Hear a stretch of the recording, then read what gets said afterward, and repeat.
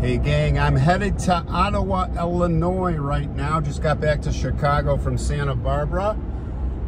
And kind of an intriguing mission. I told you guys I was gonna do this, but I'm headed to St. Columba Cemetery in Ottawa. We're going back to see the grave of one of the Radium Girls. Remember that episode I did last year?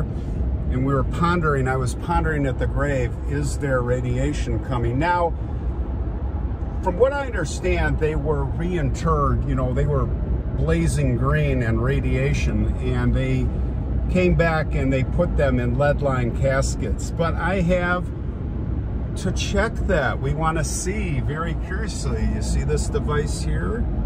That is called a Geiger counter. Yes, that's the real deal. I bought one. You know I'm crazy.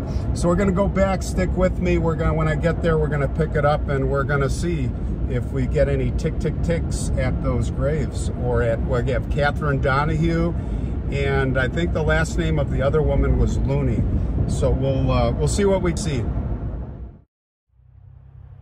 All right, gang, we are at St. Columba Cemetery here, and we're gonna see what's going on with the Geiger counter. So first thing we'll do before we do anything is let's take a look at, I'll show you the Geiger counter itself and how that works. And let's turn it on.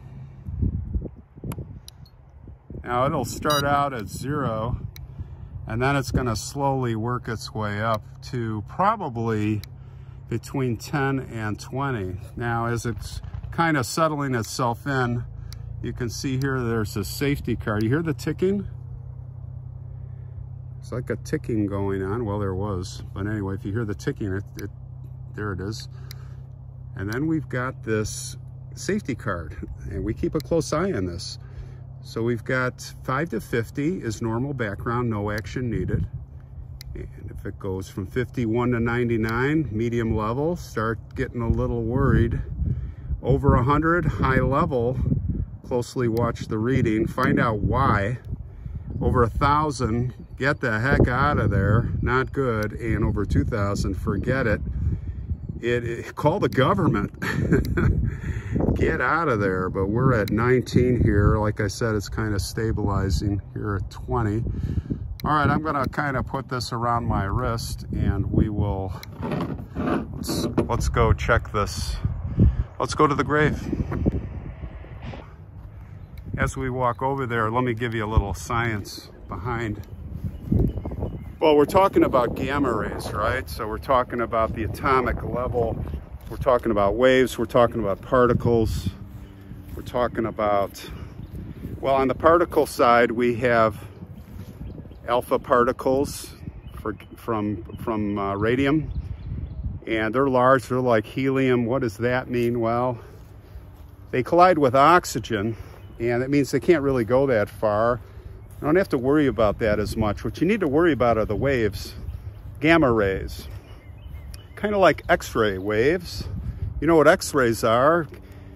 Gamma rays are a lot worse, well, for us humans.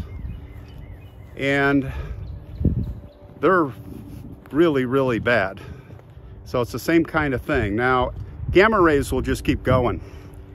And we're talking about in these women's bones. Gamma rays coming out, going. But the only thing that will block it, as I check the Geiger counter, so we're at 15 here, is lead. So like I said, they said that the caskets, they had to initially bury them, and then they had to come back and put them in lead-lined caskets. And we're gonna see what the effect of that is officially here on Faces of the Forgotten. I assume we should not get any readings. Now, as I stand here, we are up to 20, 18 to 20. Yeah, it's still pretty stable. You don't really have anything going. Now, this is Catherine Donahue's. This will be the first grave that we're gonna take a look at. And the reading I have here is still 22, maybe a little bit higher. Let's see if anything happens as we get closer. No, it doesn't appear as it would start showing. Now it's going up a little bit, 25, 26. Yeah, it's still in the normal range. Let's put it down here on the ground. Nothing. Looks pretty normal, guys. Very sad. Catherine is the one. You can see my episode on this. She is the one who, you can see the picture of her reaching out up to her kids just before, weeks or months before she died. They're all in that lawsuit. Now it's climbing up a little bit, but still in the safe range. 27, 28. Let's move it down here a little bit. And again, you see it has these air vents, so air can circulate through there. And we're right over where she is now. And it is pretty stable. It would be picking it up. And by the way, this thing, the way it works is you will hear, the number will go shooting up, but you also hear, just like the old Geiger counters, tick, tick, tick, tick, tick, tick. And I was watching a YouTube. Let's go to Margaret Looney's grave. It's right over this way. Rest in peace, Catherine. I was watching a YouTube of this guy. You know, you get something like this. Now you can go on YouTube and see the unboxing, right? And all the, how it works. So I get on this YouTube channel. I'll put the link in for you.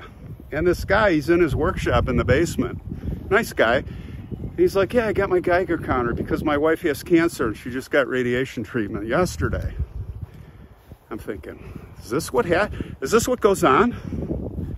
I guess so. I learn something every day. And he's like, here's the reading. The reading is normal. I'm in my workshop, but she's on the other side of the house, upstairs.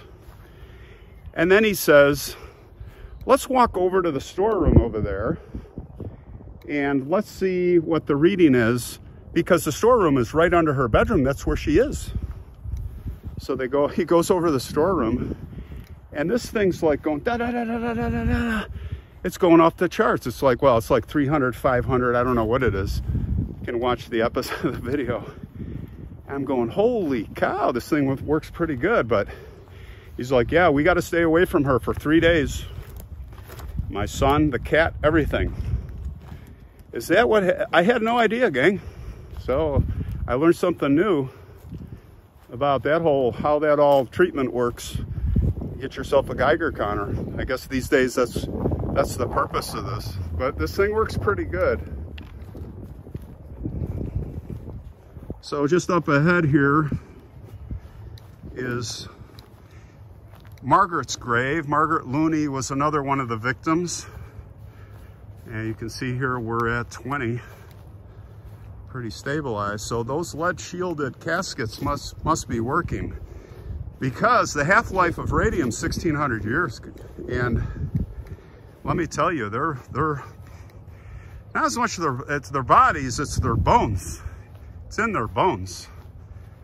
Just like that jawbone. You know the jawbone that the dentist pulled the tooth out and her whole jaw came out? Well, he kept the jawbone in his pocket, and then I think he put it in the drawer. He put it with x-ray film, and like the next day or whatever, the x-ray film like developed, and that was like one of the first signs, like, whoa, what's going on here? So it's really powerful, and like I said, 1600 years, it's not going to stop. And if they're not in the lead-lined coffins, you are getting radiation out here, which we are not seeing, where it's pretty stable, and you would be seeing it already. Now, maybe this is a good public service video, because I've seen at the other grave and this grave, they have these hazard flags, but people should know, if you watch this, that it is perfectly safe here. Those caskets that are lead lined are working perfectly. So this is Margaret, daughter, 1904 to 1929. Boy, such a short life, so sad. Company greed, guys. But as you can see, there is no radiation here. Well, it was something that was on my mind all winter. I wanted to come back here and do this. Just found it interesting. So, all right, we'll leave it at that. Rest in peace to Catherine, to Margaret, and I'll catch you on the next one very soon. Good to be back to Chicago. Weather's looking good. Spring's here. See ya.